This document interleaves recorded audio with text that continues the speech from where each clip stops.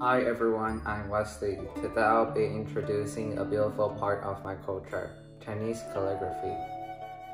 Chinese calligraphy has a long history. It is an ancient art that can be traced back to about 3,500 years ago.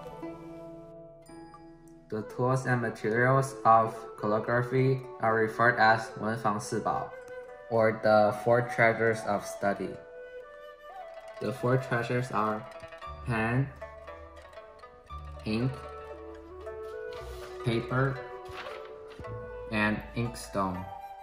There are also many different styles and scripts of Chinese calligraphy.